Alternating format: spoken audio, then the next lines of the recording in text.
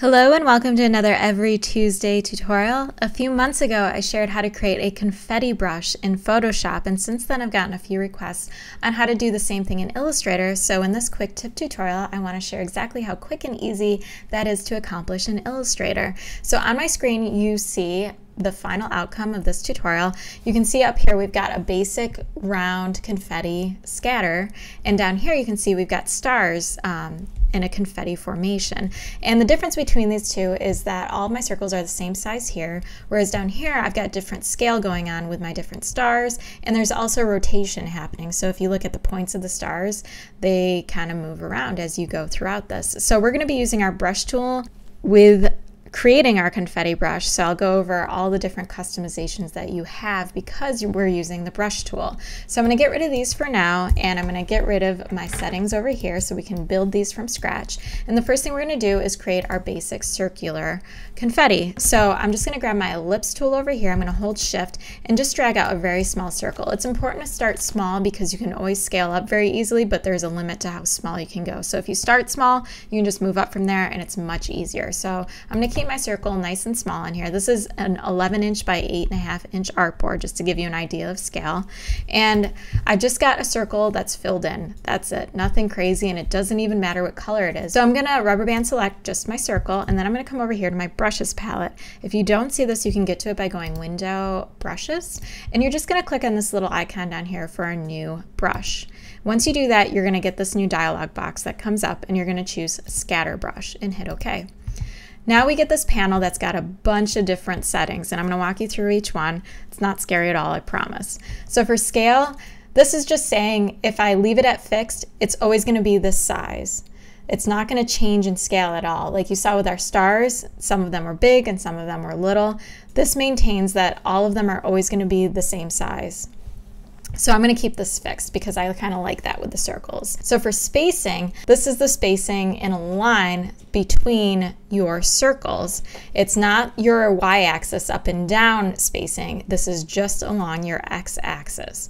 So we're going to create a random spacing because that will be more true to what confetti really looks like. And once you choose random, you can see this little slider becomes active over here.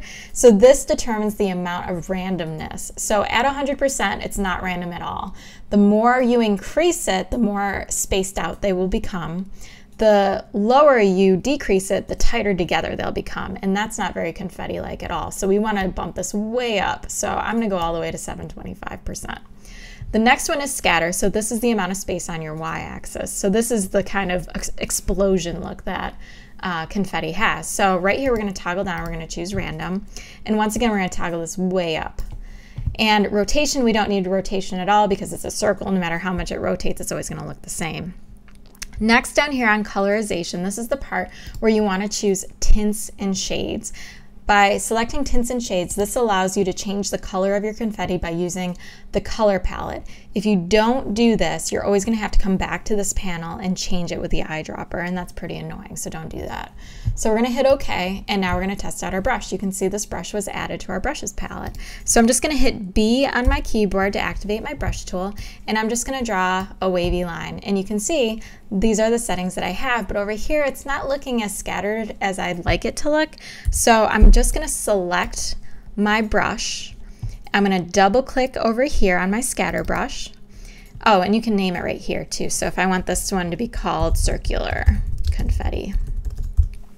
Now, once you have already drawn this out by using your brush, it's a little weird in Illustrator. You don't get a preview like you do in Photoshop, but now you do. So you have to draw it out first, and now we can, whatever we change over here, we're going to be able to instantly see over here so we can get our settings exactly perfect. So I would suggest, putting in some rough settings first, coming back here and fine-tuning it afterwards because you'll have the preview option.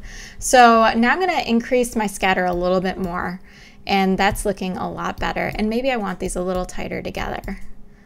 All right, so that feels very confetti-like. So I'm happy with that. I'm gonna hit OK, and I'm gonna always say apply to strokes. So now I've got some really beautiful uniform confetti going on, and if I don't like the color of this, all I have to do is come over to my color palette. If you don't see this, you can get to it by going Window, Color, and you're just gonna toggle your knobs, and you can see instantly my confetti is changing colors. So because we selected the tints and shades within that dialog box, I can delete this extra circle now.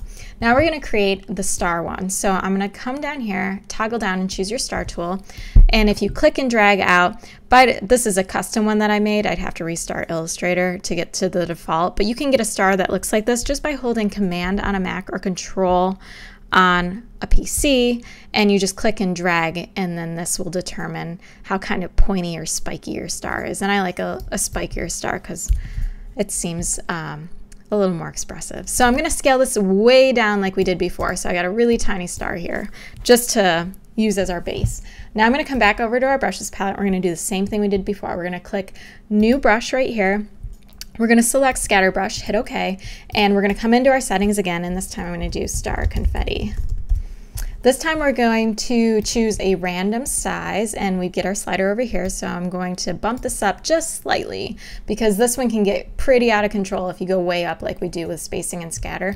So we're going to go back to similar settings that we had for our spacing and scatter. I'm just going to bump it way up because we're going to come back and fine tune it later.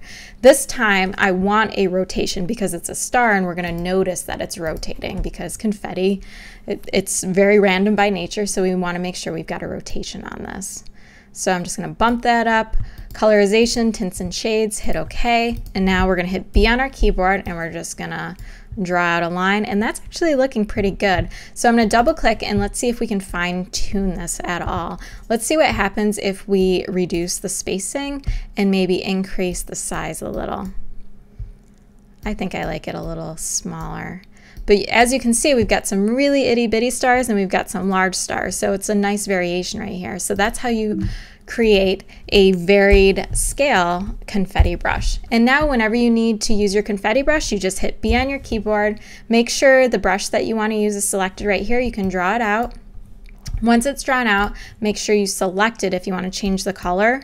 Come up to your color palette, and this is where you can adjust your sliders and really change the color, and you can just start layering them on top of each other. And if I want this one to be a little bit of a different color, you can get some nice variation going on. So that's how you create a confetti brush in Illustrator. If you enjoyed this tutorial, please subscribe. I release a new design tutorial every single Tuesday, and don't forget to head on over to my blog, every-tuesday.com, for even more design tutorials and a bunch of design freebies. Thanks so much for watching, and I'll see you next week.